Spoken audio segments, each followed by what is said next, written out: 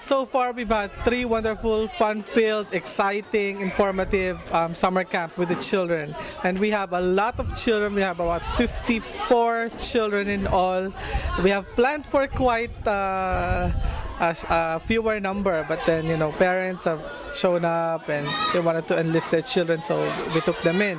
The camp has been in progress for several days, with each day having its own scheduled lessons. First day had been what we called conchology, so we had everything about conch, and we painted some conch, and then we learned a lot of stories about conch, and then we had a resource person come in, Rachel Harvey.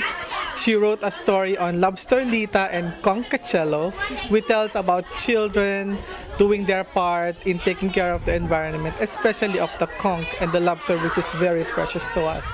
Other activities include fishing and learning about national parks. Today, the schedule focused on a session with the TCI firefighters, a journalism session with PTV, and police work with the TCI Police Commissioner. News 4 visited the camp today to ask the kids about their lessons. They show us the engine. The engine works the hose. And the hose. So the hose sprayed really hard. Yeah? And before it came right through the hose sprayed me. It did? You got wet? Yeah, like the thing came like.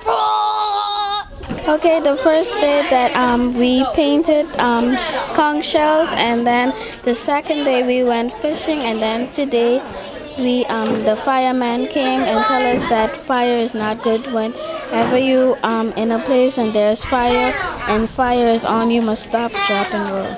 The camp is scheduled to end this weekend. Wrap-up day is on Saturday, and we're inviting the parents to come and see what the children have done, and the children will have some presentations for them also. However, before the camp is completed, there are a few more lessons for the kids to learn, including a crash course in etiquette. And on Friday, we'll go to beaches to do an etiquette 101, I called it. Teach about fine dining, etiquette, social grace. So they will have a formal lunch right there, sponsored by Beaches, and I will ask them to dress in their formal wear.